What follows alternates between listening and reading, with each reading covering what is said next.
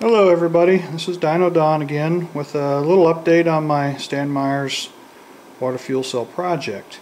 So what I've done this time is I still have everything the same way. I've got a frequency counter now replaced on my generator. That's the primary frequency. The gating frequency is off of this one. I eventually may put a counter on that one as well. But right now I'm running about 12 volts into the frequency generator out through the MOSFET here. I keep this out because it gets pretty warm. But anyway, what I did is I took a standard 115, 120 volt single phase transformer in to a 12.6 volt out with a center tap.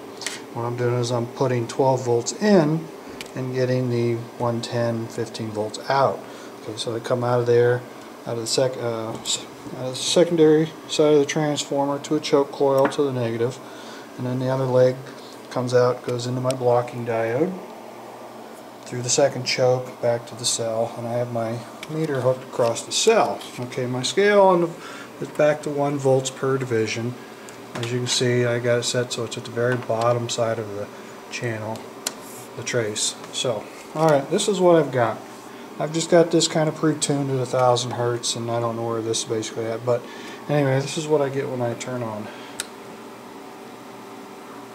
Notice the nice clean unipolar pulses going to the cell. This is taking the readings again directly at the cell.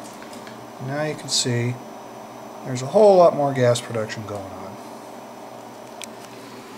Now this again, I'm only running 12 volts in, 0.6 6 amps. Now I can take this all the way up to 30 volts and watch as I go up. Doesn't really seem to matter how much I put in there, but essentially I'm at 1, 2, 3, 4, 5, 6, a little over 6 volts. But that's pretty much the first time. If I keep it up that high, it's going to really do a number on my MOSFET. She'll get really hot running that kind of power. Let me turn it back up again just so you can see the gas output a little bit. But all this time I've been experimenting, I've never seen unipolar pulses that clean actually at the cell. Okay, so there's that's only like 6-7 volts at the cell, but it's making some decent gas.